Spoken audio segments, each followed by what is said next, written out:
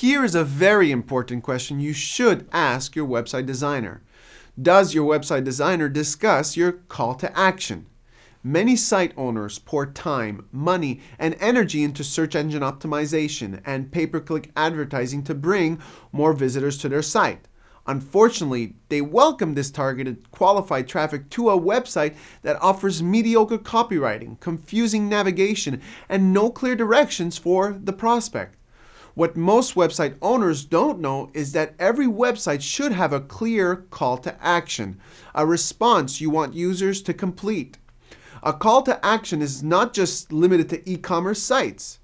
Every website should have an objective it wants users to complete, whether it is filling in a contact form, signing up for a newsletter, or to simply pick up the phone and reach out to you for more information. If your website designer doesn't discuss how to create a call to action to guide people or encourage people to either contact you or buy from your website, then you may want to ask some questions.